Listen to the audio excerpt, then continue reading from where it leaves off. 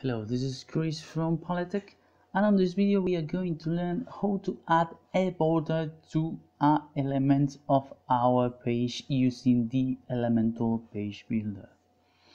First we need to go to Pages, All Pages, and select the page we want to edit, in this case the home page, and then we are going to click on Edit with Elementor.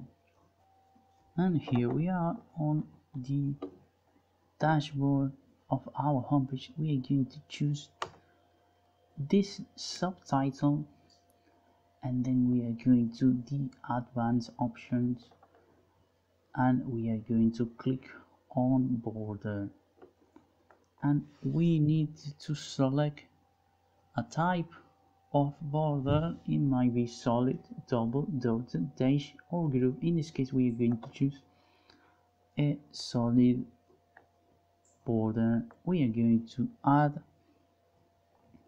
a width of 1 overall pixel. We can select it individually if we want to have, I don't know, only on the sides, as you can see, but we are going to use 1 overall pixel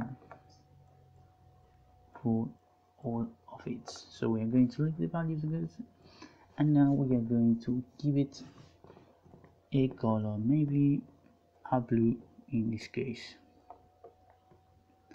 and we can also change the radius of the border to give it a more round appearance, like so. We are going to leave it rounded with some 20 pixels will be enough.